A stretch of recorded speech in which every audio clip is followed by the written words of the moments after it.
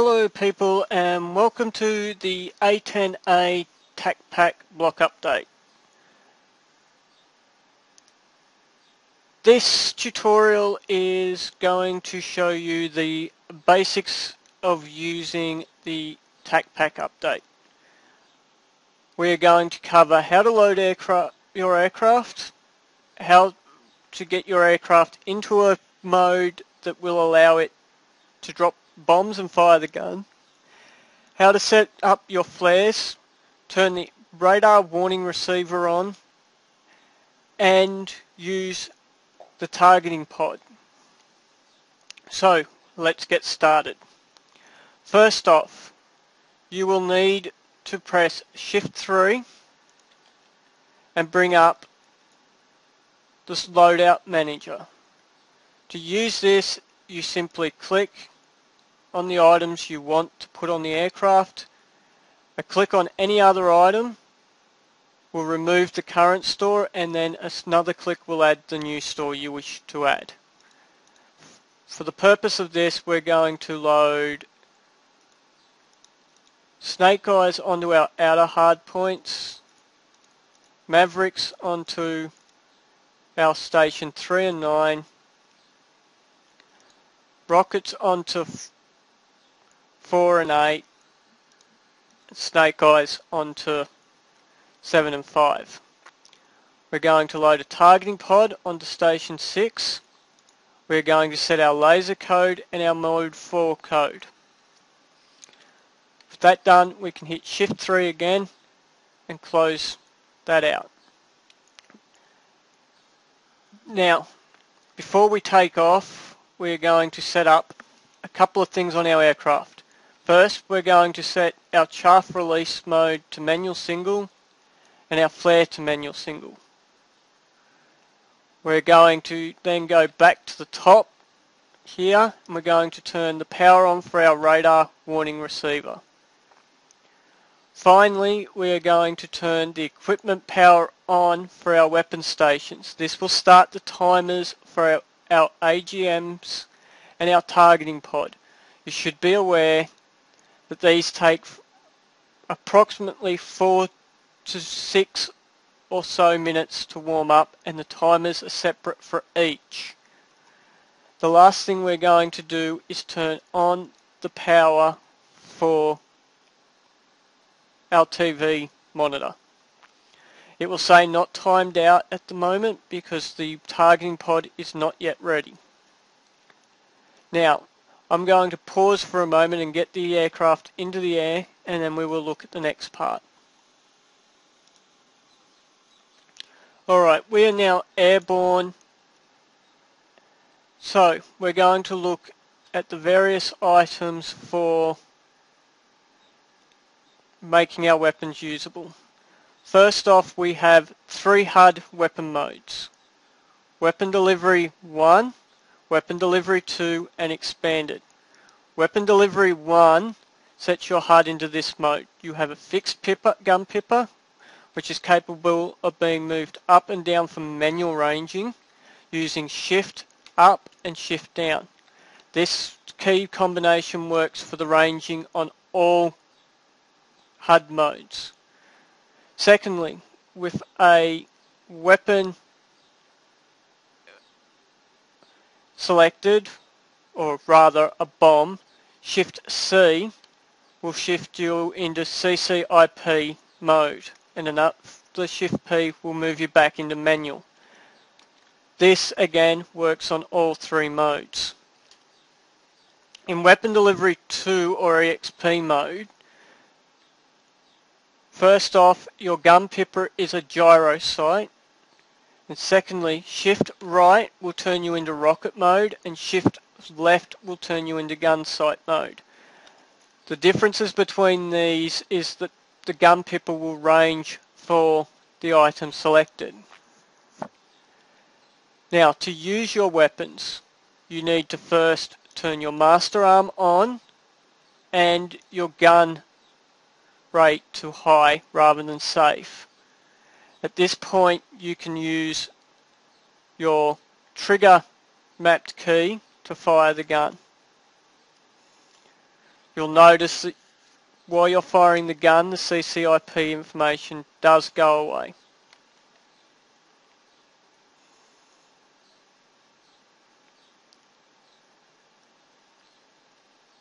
As shown. Now, to use a weapon, you must select a release mode. All the release modes are working, and we will show you each now. We will start with a single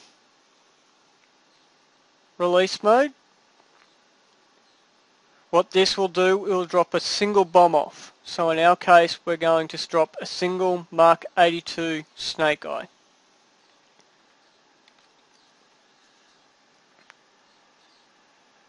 To do this, we turn, we roll in, we put the gun pit, the CCIP pipper down the bottom there, over our target, making certain that these two numbers are correct. This number is how long your, right here, is how long your bomb will be in flight, and this number is how long it takes to arm. So the first number always wants to be greater than the second number.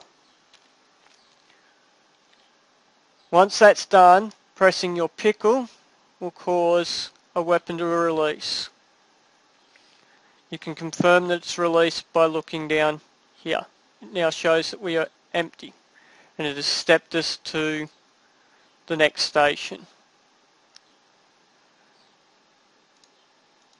Pairs release mode will drop 2 weapons off our aircraft, and you can see this quite simply by, if we switch to an external view, and if I hit the pickle button again, 2 weapons will leave the aircraft. Switching back, we will now move to ripple pairs, and to show how this works, we will switch to our rockets. It works with all ordnance, though I do not suggest using it with the Mavericks. First off, you need to select a quantity. This quantity number is for whatever value you're in. So if you're in ripple pairs, it is the number of pairs you wish to launch. If you're in singles, it's the number of singles you wish to launch. And we must set an interval. For the purpose of this, I'm going to set it to the highest interval. Now, I've set it to ripple 4 pairs off. So if I press the pickle button, and if I switch to rocket, so if I now press the pickle button, we'll get a small pause because it's the first time I'm loading. You'll notice we had 4 sets come off. Ripple single works more or less the same, but you must hold the pickle button down in a consent to release manner. So that covers the release modes. Next, we are going to look at using the targeting pod and pave penny system. The targeting pod is used by pressing Control, Shift and left. It will activate the symbology that you see on the HUD now. And pave penny, which will allow you to passively check where a laser is being displayed, and defaults to the HUD to using the targeting pod sensor when available. uses Control, Shift and P, and you'll get a second symbology agent. To slew the targeting pod, you press Control up to begin the movement. This will allow you to use your arrow keys to slew the pod. Once you have a target, so we will turn here and see if we can't find a nice target.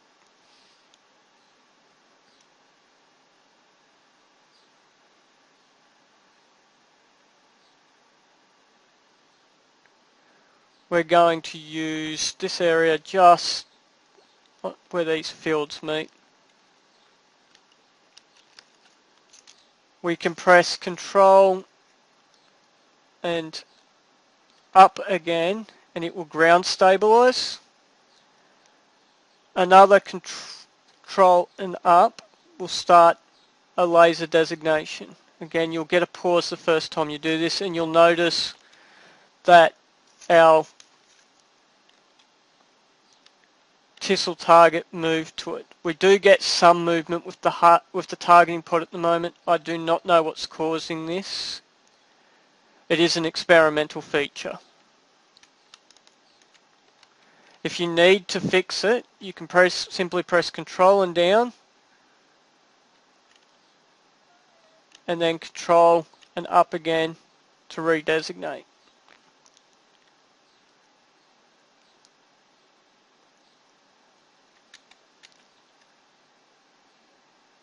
So, to employ a Maverick, we need to first designate a target or have somebody else do it for us. At which point we can laze, select a Maverick and fire, but given we have just overshot our target, we're going to have to select another one. Control down multiple times will step back through your targeting pod options.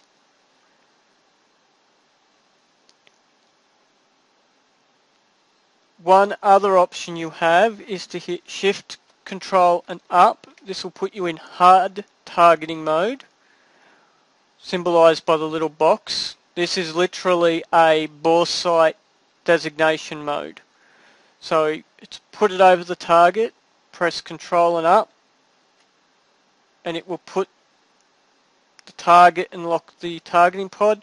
Pressing delete will then laze, and pickling will fire an AGM.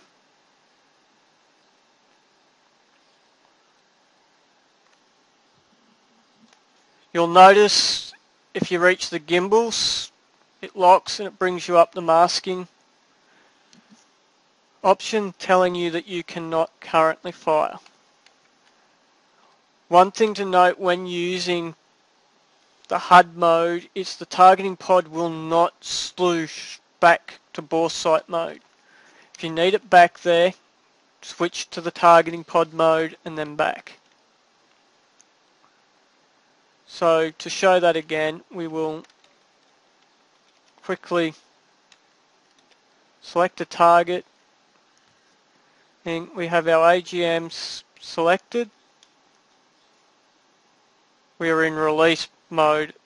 Pairs, not the best thing to be in when releasing Mavericks, but they will track both.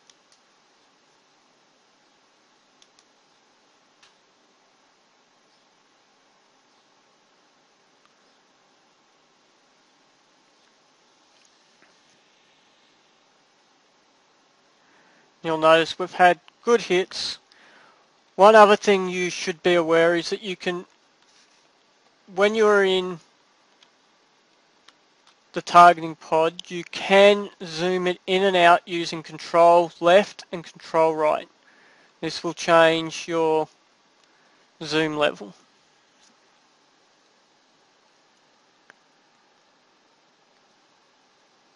Finally, chaff and flare. Chaff is launched by pressing C. There is no visual model for chaff in Tacpack, so you do not see it. Flares are launched using the F key. There is a visual model for these, and if you go to your external view, you should see them coming off.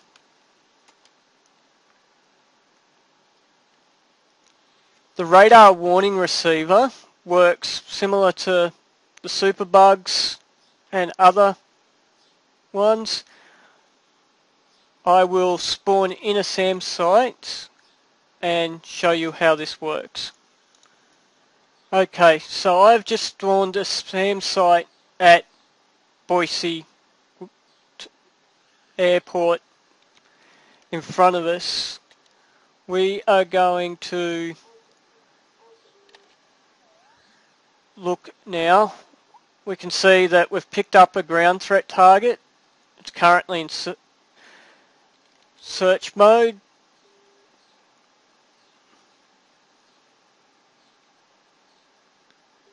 There is the chance that because we're so close, it will instantly go from search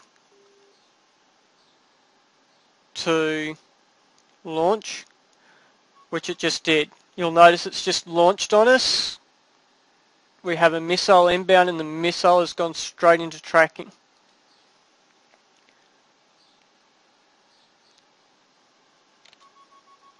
So we basically would want to try and avoid it. I'm not going to do the best job at the moment.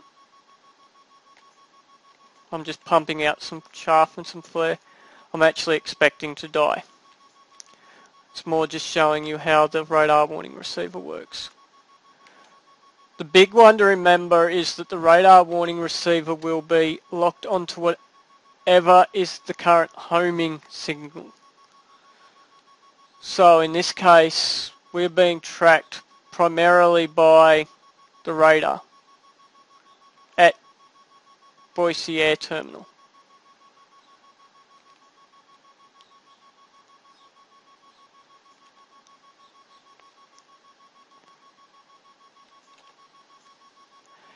You can turn off the sounds for these, as I've pointed out, using the 3 buttons here. I prefer to leave them on most of the time.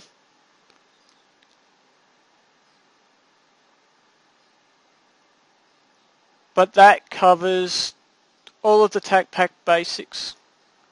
I hope that you find this useful